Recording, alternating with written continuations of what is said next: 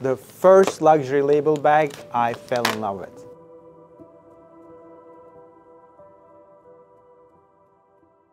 This Salvatore Ferragamo piece stole my heart with its quite heavy finish but amazingly good touch, its charming looks, and 50% discount I got on the original price. What else you can ask from a luxury label? I must admit, I delayed this project for so long just because something in me didn't want to cut this baby up. I bought this Ferragamo Studio box bag in late July, and I admired it here and there when I was passing by and just a few times while my wife was using it. I admit this dissection is gonna hurt, but the duty calls and we're gonna see what's under the hood. First, I want to confess the weirdest way I got to know the Salvatore Ferragamo brand for the first time a few years back as a luxury ignorant person. I was visiting the leather jacket heaven of the world, my hometown Istanbul, looking for a nice piece for myself. We went into a store of an old friend and I loved the look and feel of this lambskin jacket. It was a friend deal at $200 and I jumped on it.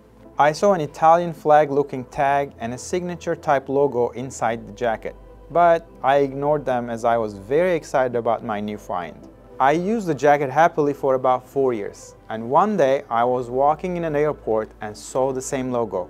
I realized that was a luxury label, and that was the first time I figured I must have gotten a fake jacket from an old friend of my dad. Well, I still have and wear the jacket here and there with a bit of a guilt after learning that it's a counterfeit. So when I say I'm new to this luxury world, believe me, until that event, I have never heard of a name like Salvatore Ferragamo. I was that ignorant. But now, with you guys' requests, I am dying to discover the world of luxury labels. So much so that I'm a new reader of Vogue magazine to stay in the know. I would never imagine this change in my interest in a million years. Upon my research, I am also very impressed by the history of this Italian master shoe designer, Salvatore Ferragamo. He was known for making custom shoes for Marilyn Monroe and being the inventor of a few big hit heel designs at his time. Ferragamo was born in Italy and lived in the USA for 13 years. Where he got to meet with Hollywood and start to make made-to-size shoes for the movies. Upon moving back to Italy, he built his brand upon those prominent women's connections and his innovative passion for making luxury shoes. Impressively, the brand is still owned by the Ferragamo family, and only 3 members of the original family is allowed to work in the company to prevent fierce competition. Smart. With that quick background, we fast forward to this summer when I visited this magical Spanish village called Ubrique. On my way back at Madrid airport, I have entered the Ferragamo store.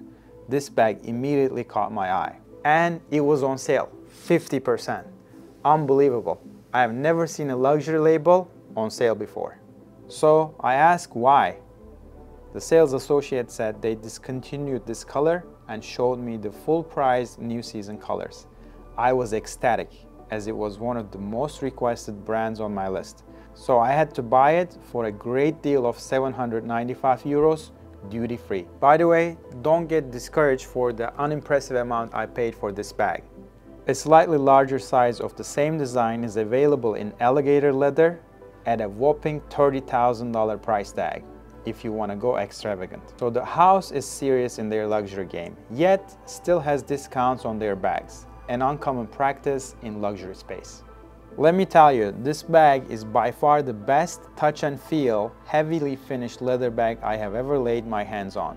If you watched my previous videos reviewing Prada's Soffiano, Louis Vuitton's Epi, and Chanel's Caviar leathers, you know I almost hate those heavily finished leathers. And here's why. As I spent 2 decades in tannery business and I know how forgiving these finishes are, that tanneries can virtually use any lower grade leathers to accomplish this look. And that tannery in me immediately sees them as inferior by discounting the genuinely high quality hides these brands use to make them. Anyway, this assumingly heavy coat of finish has so lovely of a touch that it makes me like this one. I think it speaks to the master behind the finish of this leather, so kudos on that. But we will see further details as we hurtfully cut up this beauty and what's under that coat. At first glance, besides the notes on the leather, the design looks flawless. It's minimalistic, but elegant and very fashionable. I love it. And the craftsmanship is impeccable. The stitching lines, the edge paints, everything looks perfect. The entire bag has a leather lining, and I love that. Also, the hardware looks extremely high quality, but we're gonna see all those things in detail once we start cutting this baby up. So forgive the mess on the workshop today. We're doing this dissection between our holiday order prep rush, so Leathertainment continues. As we open up this bag, I see the same exact inner support material, the same brand I found most of my Louis Vuitton dissections, so definitely they use top of the line inner support structures, materials. We also find an authentication chip inside the bag. This is one of the recent things in the luxury space helping with the authentication process. I see all the inner details also cleaned up nicely. I don't see sloppy and dirty things left over inside. So this gives me a sign that the workshop who did this had a quality mindset and had enough time to work on it properly. And also I find the same exact quality leather inside and outside of the bag, including the brand tags was used with double side of this high quality lambskin lining they used. This is a great sign that brand didn't try to cut corners on any aspect of the cost. We apply acetone to remove the finish on top of the main leather of this bag. It looks like it's a heavy finish, very protective layer. And it seems like it too because it didn't absorb the acetone right away. It means the pores are closed. It's going to be easy to maintain and clean type of leather, very suitable fashion. But I'm surprised how little amount of pigments came off, which says it's accomplished by a very thin layer of finish on top of this. It's a truly masterful finish applied very artisan way to accomplish this fashion look, protection and easy cleanability while still allowing us touch and feel that good leather vibe. And I think that's why I might be feeling it when I touch this leather in the first place. So this is definitely one of the best applications of a thicker finish, heavier finish for a fashion leather I've ever seen so far. And the leather choice in the inside is exceptional. It's a beautiful lambskin. Again, very minimal pigment finish. I can still see the pores. This is the type of leathers, lambskins that Bottega uses in their products inside or outside. So they definitely didn't cut any corners. They used the best selection of hides inside and outside of this bag. I am very impressed. Hardware seems to have a nice coat on top. It's pretty durable in terms of coating, and the metal alloy is a soft alloy. It turns out it's not steel. Usually the best hardware is stainless steel in the high-end fashion I have seen so far, but this is not the steel, it's one of the alloys. It seems like a very good alloy with a very nice coating. It's definitely not bad. It's on the higher end of hardwares, but it's not the top of the line in my experience so far. I see about 12 square foot of leather in front of me, 6 for outside, 6 for inside lining.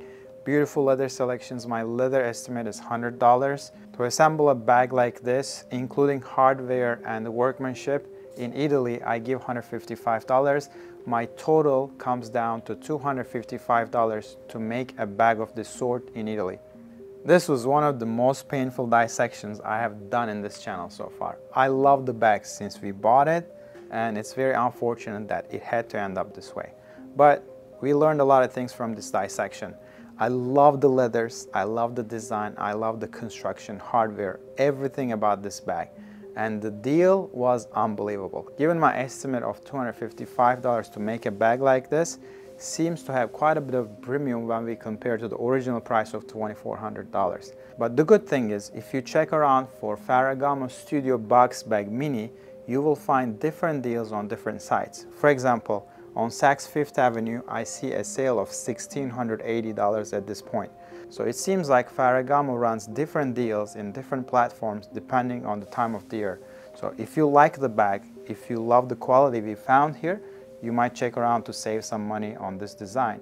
At the end of the day, this is a luxury brand, and the materials, the leathers, the artisanship they employed here is exceptional. So it's comforting. Whether you choose to pay the full price for their high expensive items, or you get yourself a deal like myself in Europe for $700 for a bag like this, it's going to be a steal. At least you're not getting something mediocre or lower quality. That's reassuring. And this dissection only makes me curious about further reviews from the same brand, as I'm very, very impressed. I hope you find this dissection helpful, and if you want to watch more brand reviews, you can check it out here. And as always, until next time, stay leather-tained.